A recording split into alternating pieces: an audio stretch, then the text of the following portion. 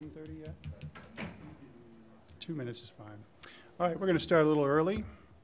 Apologize. My name is Dennis Gerhardstein. I'm the Public Information Officer for the Ramsey County Attorney's Office. Thank you for being here.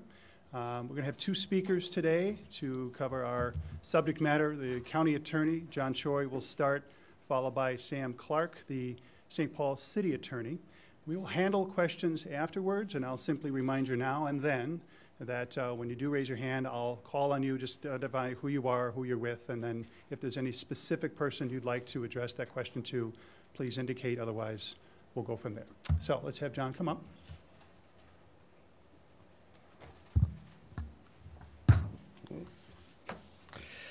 Good afternoon.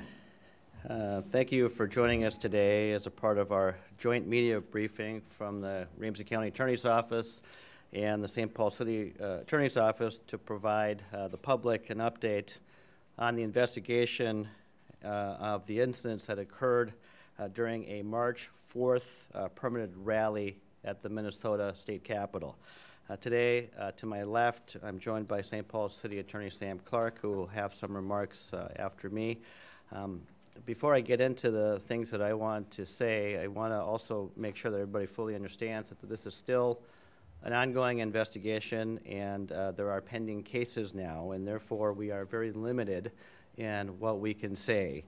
And I also want to thank the public for their patience as the investigation has progressed since March 4th. As all of you know, there was approximately about 400 people that attended a rally in support of President Donald J. Trump on March 4th at the Minnesota State Capitol. There were also a group of people, protestors, who wanted to protest that rally in support of Donald Trump, who were also there, many of whom were there peacefully, and they arrived as the rally was underway. Unfortunately, some of the protesters arrived prepared to cause problems, and they were equipped with face and head coverings and goggles. This unlawful group attempted to enter the rally from the second floor staircase by pushing, shoving, and eventually employing smoke bombs, mace, fireworks, thereby creating a dangerous situation and a very chaotic environment for all of those who were present at the rally. Minnesota State Troopers and St. Paul Police and Capitol Security were able to apprehend multiple suspects during this incident. And as you can imagine, I think some of you have seen some of the video. This was a very chaotic situation. There were multiple people who witnessed what happened. Many of the perpetrators concealed their identities, and there was just a lot of chaos involved with all of this. The police at that moment did the best that they could to document everything that happened during that time period. That event, as you know, March 4th was on a Saturday. That case was presented to us in the county attorney's office on Monday morning. And as you can imagine, what was presented was just a lot of information, but it was very difficult to get to the point where we were able to charge anybody with felony crimes. So our office at that time declined to prosecute, but asked the investigators to both submit their files to the St. Paul City Attorney's Office for charging consideration and to continue and supplement their investigation. The City Attorney's Office also concluded that more investigation was necessary to bring any criminal charges and requested further investigation from the State Patrol. So with the assistance of the St. Paul Police Department, the Minnesota State Patrol continued their investigation to unravel and clarify the events of March 4th, using additional eyewitness interviews, people who came forward, social media postings, cell phone recordings. Investigators we're able to more specifically identify a number of individual suspects and connect their actions to criminal conduct. I want to thank all of the witnesses who did come forward in those subsequent weeks, who provided eyewitness statements and cell phone recordings. I also want to thank the State Patrol and Colonel Matt Langer for their hard work and all of the prosecutors that were involved in the investigation of this matter in the St. Paul City Attorney's Office and, of course, in the Ramsey County Attorney's Office as well. Both the Ramsey County Attorney's Office and the St. Paul City Attorney's Office received the case again for recharging consideration from the Minnesota State Patrol on April 28th. And today, I am pleased to announce felony charges against the following individuals. First, Anton William Buchert is charged with 2 felony counts, one of obstructing legal process at the felony level and prohibited use of tear gas and tear gas compounds, and 1 gross misdemeanor count of 3rd-degree riot. A warrant has been issued for his arrest, and police are actively looking for him. Secondly, we have charged Francis Thomas Sagermerrick. He is charged with 1 felony count of prohibited use of tear gas and tear gas compounds and 1 gross misdemeanor count of 3rd-degree riot. Defendant Sagermerrick is in custody and is awaiting his first appearance at the Ramsey County Law Enforcement Center, which will take place this afternoon. When people seek to prevent others who are peacefully assembled from making their voices heard, it threatens the very foundation of our democracy. And I am very pleased that we have gathered sufficient evidence to charge these individuals who we allege unlawfully took their counter-protest activities too far. In addition to these felony charges, the St. Paul City Attorney's Office is also prepared to announce misdemeanor and gross misdemeanor level charges against 6 individuals. And at this time, I'm going to turn it over to St. Paul City Attorney Sam Clark.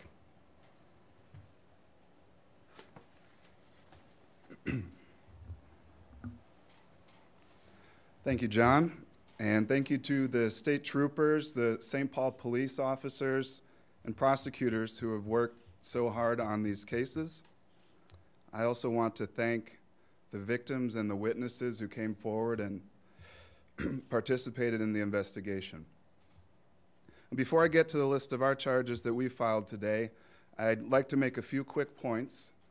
First, I want to highlight something that John touched on in his remarks, because there seems to be some confusion out there about what my office did on March 6th and what we've been doing since then. To set the record straight, on the morning of Monday, March 6th, we received the initial police reports from the state troopers. That same morning, we started getting multiple phone calls from witnesses who were at the Capitol on Saturday, March 4th, and who claimed to have evidence or wanted to give a statement. It became clear to us that we needed to send the original cases back to the troopers for further investigation. And so that's what we did.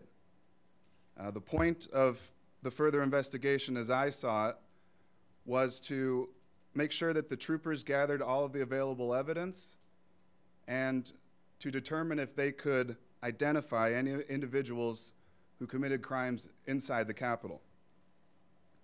The troopers conducted a thorough investigation that resulted in numerous additional supplemental reports, witness statements, videos, and photos. And they completed that investigation and presented their evidence to my office on April 28th. Second, I think it's really important for us to acknowledge that the people who showed up at the Capitol intending to express themselves peacefully, which was a vast majority of the people who were there, as far as I can tell, did everything right that day. From the beginning, this has never been about what anybody had to say at the Capitol on March 4th. It's also never been about who the police arrested. In my mind, this has always been about making sure that people who seek to express themselves peacefully can do so without fear, or do so free from fear of violence. That should be a bright line for everyone. And then finally, on a personal note, I just want to take the opportunity while I'm standing in front of a microphone to say that the St. Paul City Attorney's Office is full of dedicated professionals, and I'm honored to lead them. A prosecutor's duty is to act in the interest of justice, and I believe that's what we're doing today. We are charging 6 individuals with crimes arising from their conduct at the March 4th rally at the Capitol. Our basis for charging each of these individuals is laid out in detail in the complaints. We believe the evidence is clear and that we can prove each of these charges beyond a reasonable doubt. For his actions inside of the Capitol, we are charging Austin Marcus Jackson with use of an electronic incapacitation device, or stun gun, and third-degree riot. We are charging 5 individuals with fleeing on foot and concealing identity in a public place. Those 5 are Jonathan Mark Adams, Linwood Michael Kane, Glenn Frederick Kimball, Isabel Kimball, and Haley Marina Ryan. In addition to the charges of fleeing on foot and concealing identity, we have charged Isabel Kimball with possession of fireworks and Linwood Michael Kane with obstructing legal process with force. And with that, John and I are happy to take any questions you have. So I'll just do a quick reminder, you know what to do. Start with questions. We'll start with young Randy first. Do you have the charges today also for the 6? Yes, we've filed our charges. They've been signed. Today? Yes. Okay. And are any of those people in custody?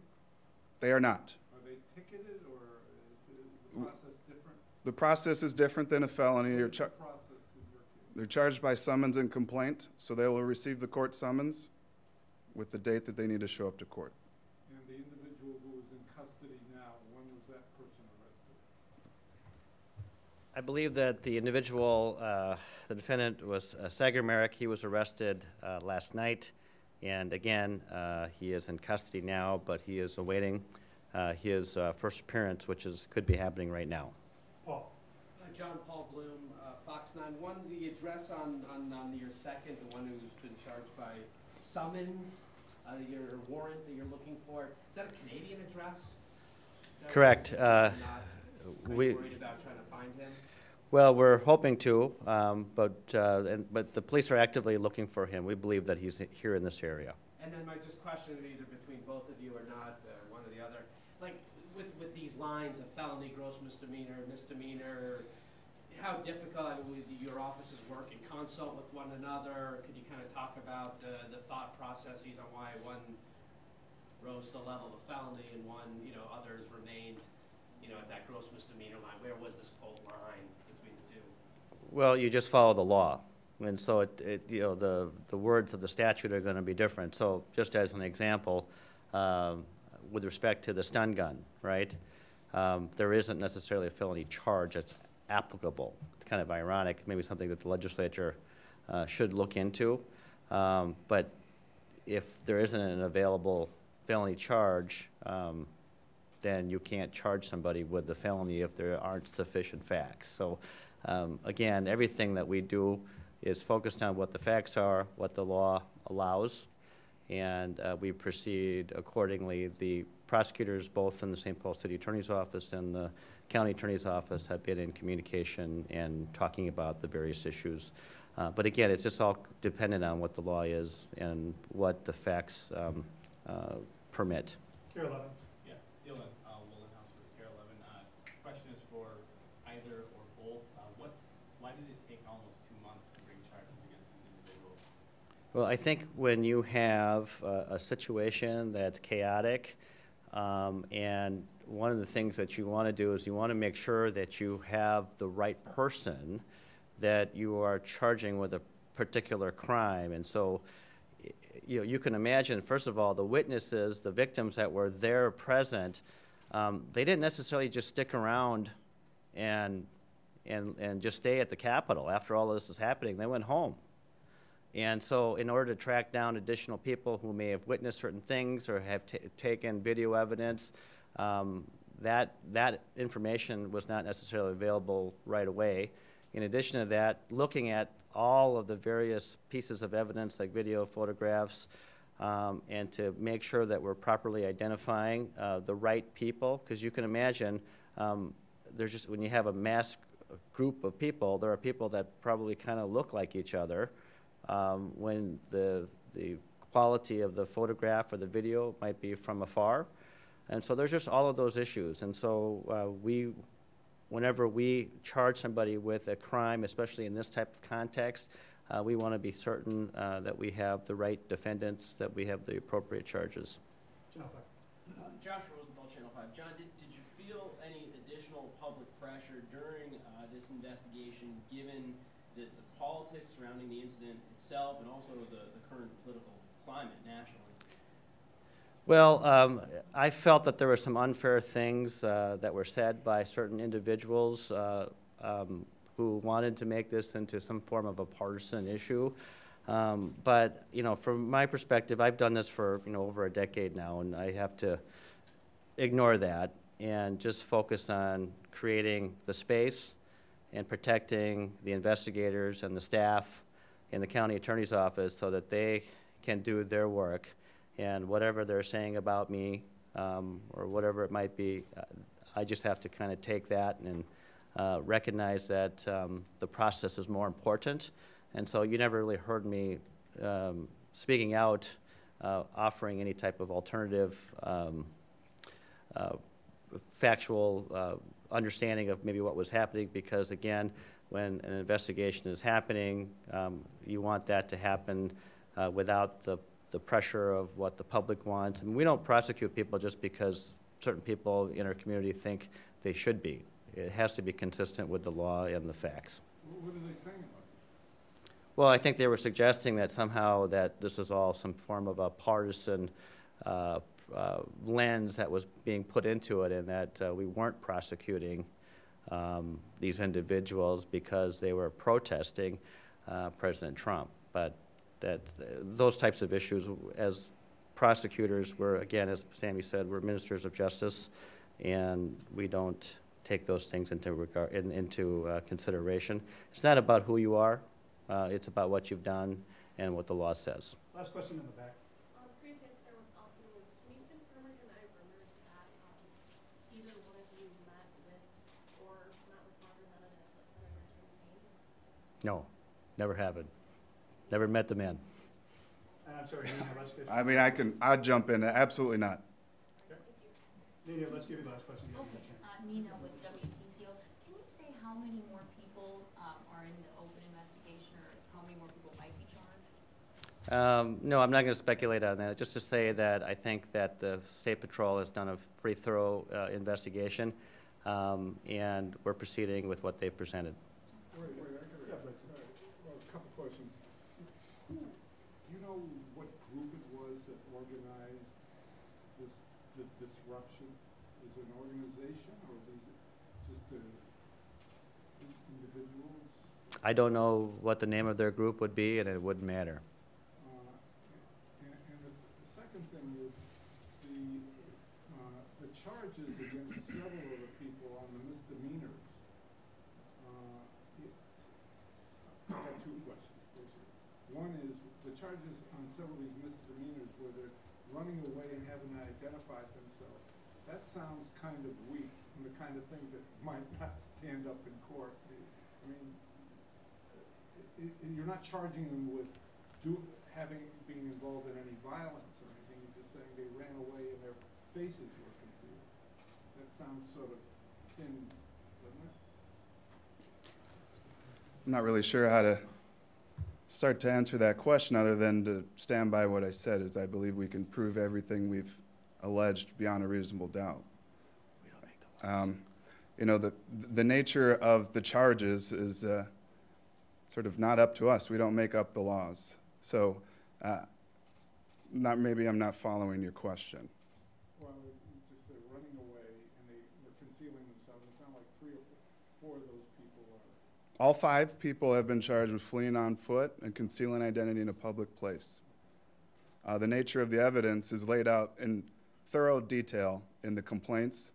So I'd invite you to read the complaint. Are you going to give us copies? In fact, Yes. you will, and that's probably a good place to transition because I will be sending a note to all of you with all 8 complaints with every detail that will, I think, fill in some of those gaps. I'll send that out in about 5 minutes, and if you fail for some reason, you're not on my list, please see me. But I want to thank our 2 guests, and thank you all for coming. And I'll be around to answer additional questions if we need. Can you give us the name? I don't think it's